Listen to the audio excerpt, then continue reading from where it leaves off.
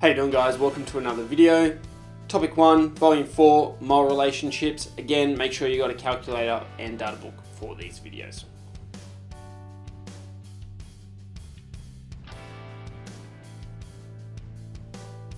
Volume 4, Mole Relationships. We look at the mole relationships in molecules and we look at just calculating the amount of substance in moles. Students find this a little bit challenging. It's not really in the textbook, but it's something that we're going to go over.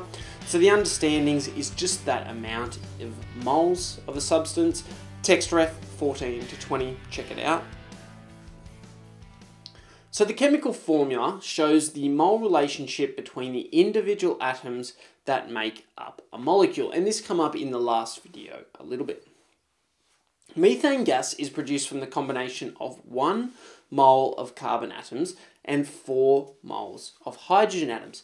That's because the formula for methane is CH4. So we need 1 mole of carbon plus 4 moles of hydrogen to make 1 mole of methane, 1 mole of CH4. So the ratio is 1 to 4 to form 1 mole of methane. Vinegar, known as ethanoic acid, is produced from the combination of 2 moles of carbon atoms, 4 moles of hydrogen atoms, and 2 moles of oxygen atoms. That's because the formula for vinegar is CH3COOH.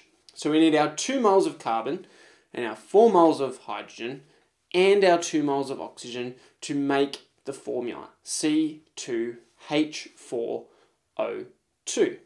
But we usually write ethanoic acid as CH3COOH, and that will come up in topic 10, organic chemistry, later on in the semester.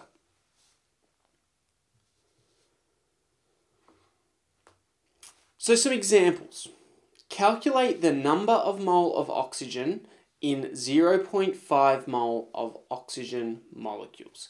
The number of moles of oxygen atoms in a sample of oxygen molecules. So the number of moles of oxygen will equal. Now, look at the formula. We have 2 oxygens in each molecule, so we have 2 times the number of moles of O2, because the formula has 2 oxygens in it. So it's 2 times 0.05, which has 1 significant figure. So my answer will be 0.1 mole. 0.1 mole of oxygen.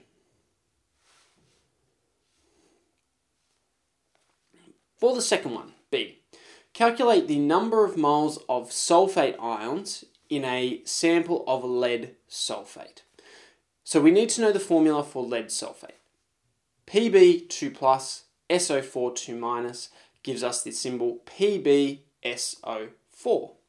So in one PbSO4 molecule, we have 1 lead ion and 1 sulfate ion. So the number of moles of PbSO4 is equal to 2.3 times 10 to the minus 3 mole. And we need to just work out the number of mole of sulfate. So the number of moles of sulfate will be the same as the number of moles of PbSO4 because it's a 1-to-1 ratio. There's 1 lead and 1 sulfate. So the number of moles will be the same. For C, calculate the number of mole of phosphorus atoms in a precipitate, which has a really long name. Determine the number of phosphorus atoms in the sample.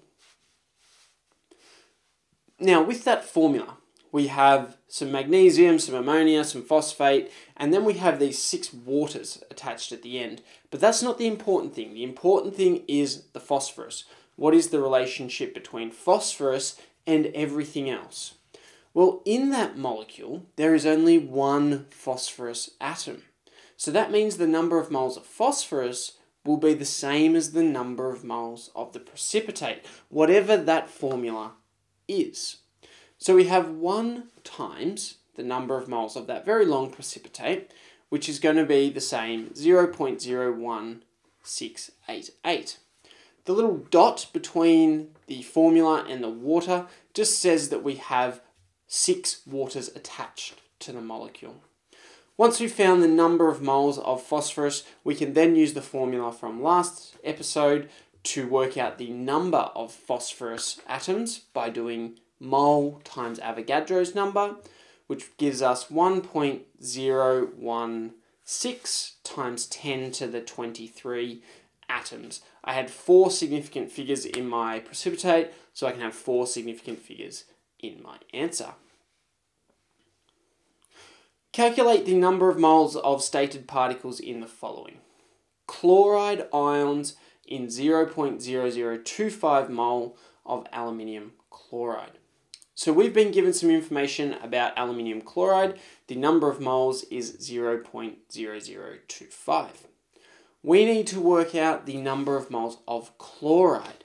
So again, we look at the formula. AlCl3 has 3 chlorides per molecule. So we have 3 times the number of moles of AlCl3, which is 0.0025. 3 times that gives us 0.0075, the number of moles of chloride ions.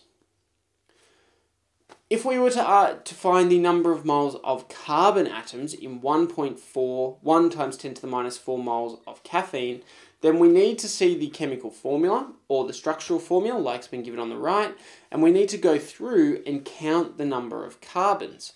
So there are 10 carbons in the caffeine molecule. So we know the number of moles of caffeine is 1 times 10 to the minus 4. And because we have 10 carbons in every 1 molecule, the number of carbon will be 10 times the number of moles of caffeine.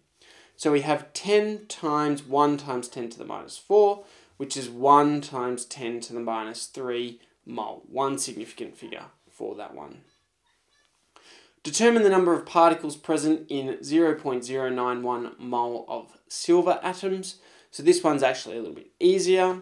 We just need to use Avogadro's number, determine the number of particles, that is big N, and we multiply that by the mole times by Avogadro's number, which is 0.091 multiplied by Avogadro's number 6.02 times 10 to the 23, which will give us our value. 5.5 times 10 to the 22, and our unit is atoms because we're talking about silver atoms. So, volume 4, top tips. The formula expresses a relationship in moles between the atoms, and students generally find this hard at first, so don't worry if you're struggling. Make sure you ask your teacher when you return to school. Make sure that you're showing clear and detailed working. It's so important for all of this topic. Thanks for watching, guys. Don't forget, drop a like on the video, subscribe if you're new, and I'll see you next time.